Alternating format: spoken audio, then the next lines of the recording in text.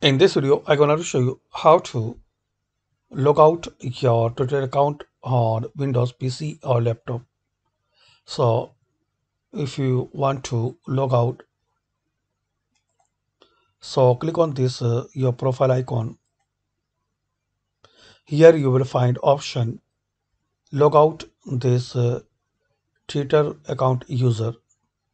So click on log out of Twitter. You can always log back in at any time.